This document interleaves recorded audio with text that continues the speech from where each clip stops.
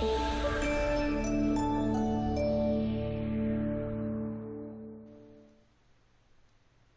and welcome to our new video on ping post lead type specs.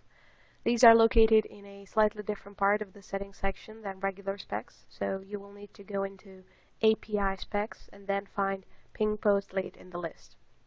So click that and scroll down for a list of all ping post lead types you have in your system. We have quite a few here, but you might just have one in the list. Click the name and a list of fields will appear below, similar to what regular specs look like. But there's an extra column marking which fields are required on the ping, and there are 4 extra fields that need to be passed which aren't used with straight post.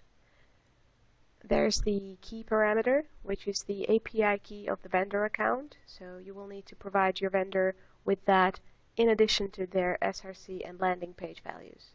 It can be found in the Manage Vendor section, which is shown in a separate video. Then there's API action, which needs to have a static value of ping post lead so that the system knows which API to call. And mode, which simply tells the system what type of request it is, so either ping or post. Finally, there's lead ID, which shouldn't be sent on the ping, only on the post. And it should echo our unique lead ID that we return in our successful ping response. So your vendor should capture our ping lead ID and pass it back to us in this parameter so that the system knows which post belongs to which ping.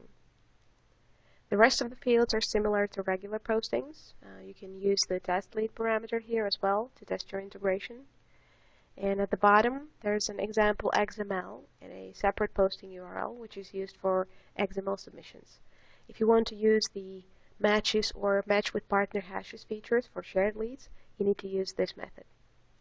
And at the very bottom, there's a request example which contains the posting URL to be used for GET post requests.